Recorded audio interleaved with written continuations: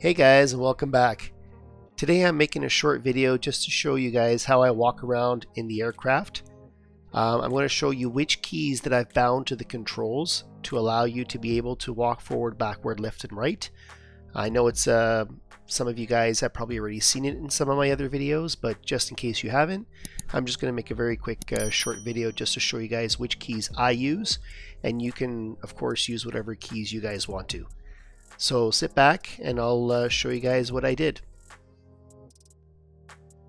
Okay, so the first thing we're going to want to do is go over to options, and then from here you're going to want to click on control options. Now this can look a little confusing. I'm going to try and make it as easy as possible. So at the top you're going to see your controls for the keyboard, mouse, and any peripherals you have connected to the sim.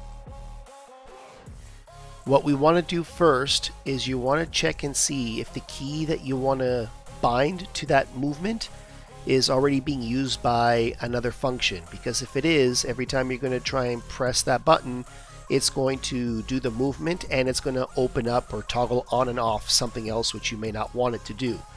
So I personally use the WASD on the keyboard, so W forward, A left, D right, and S backwards.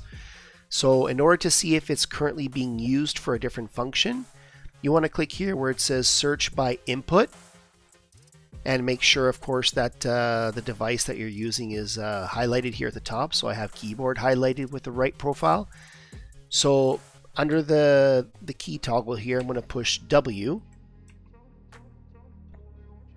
and now you see that it brings up this list. So this small list is showing me anything that has that key attached to it.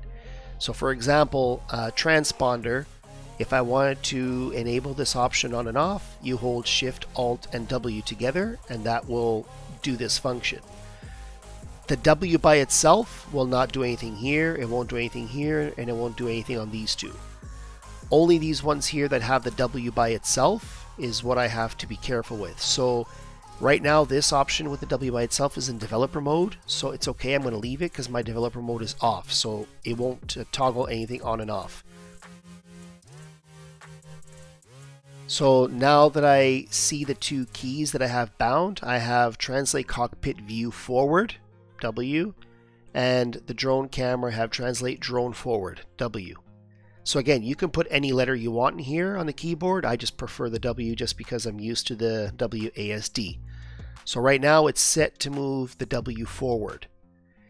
Now you can do the same thing with the rest of the letters. So if I take out W here and I type in, for example, letter A, you'll see that A has the cockpit camera view left and the drone move left.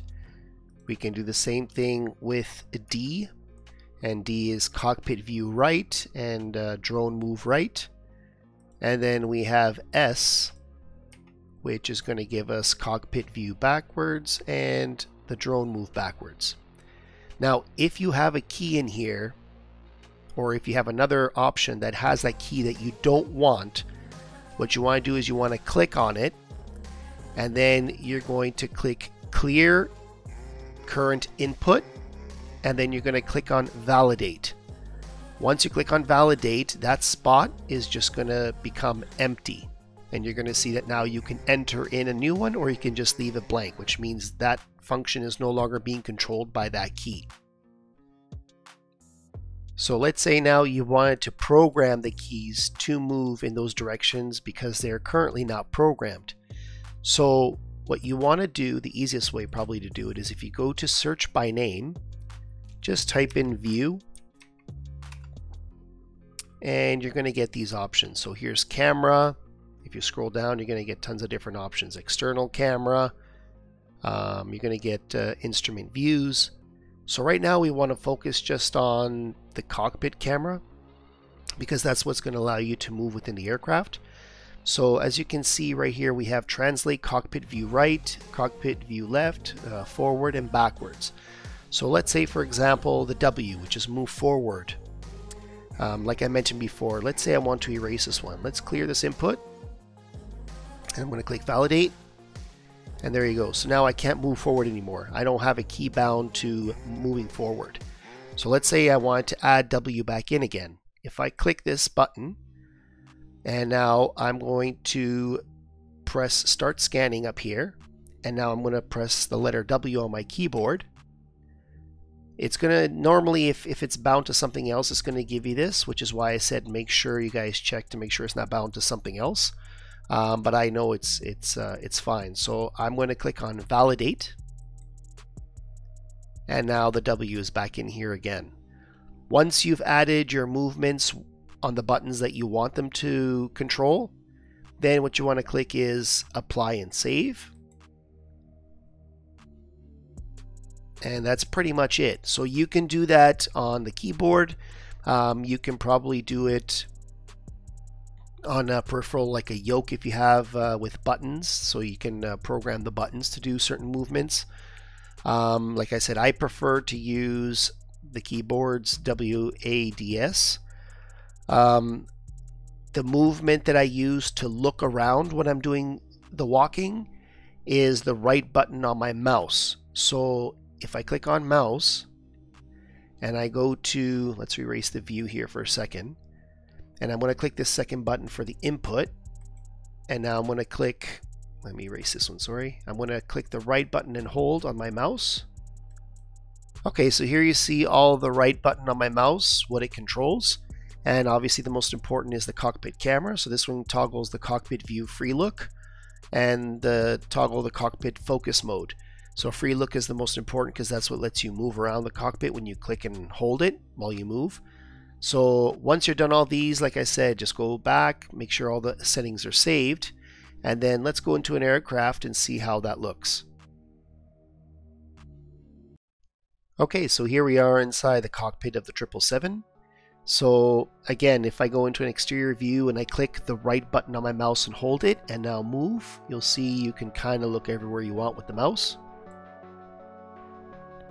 When I'm in the cockpit, the same thing. If I click on the right button and I move it around, I'm able to look around. And what I want to do now is I want to use a combination of holding that right button on the mouse with those keys WASD, which give me the ability to walk around. So if I look back towards the door and I just push W, now I'm able to move. There's the door. I'm going to click left button to open. Now I can continue to walk forwards.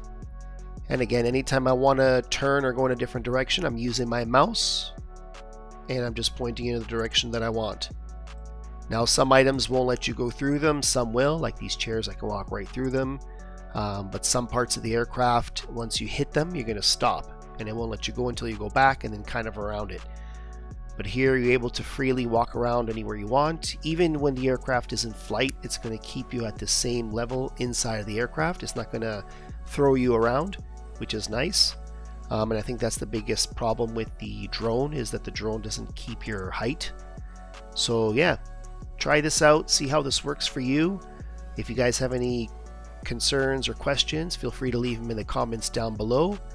I hope this was helpful and you guys learned something from it. As always, if you haven't already, don't forget to subscribe, leave a like on the channel, and we'll see you guys in the next one. Happy flying!